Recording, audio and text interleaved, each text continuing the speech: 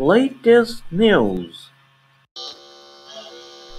North Korea leader Kim Jong arrived on an announcement visit to Beijing on Tuesday for talk with President Xi Jinping as preparation ramp up for an expected second summit with US President Donald Trump.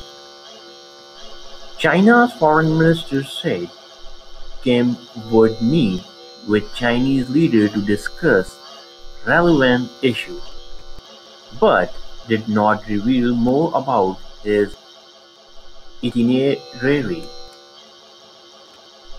The North Korean leader, accompanied by his wife Ri Sol-ju and several senior officials, had set off from Pyongyang on his private train on Monday, the official Korean Central News Agency reported.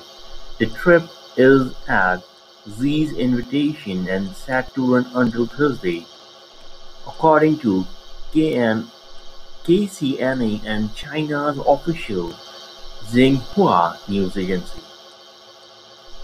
His fourth visit to China comes a week after Kim warned in a New Year's speech that Pyongyang may change its approach to nuclear talks if Washington persists with sanctions.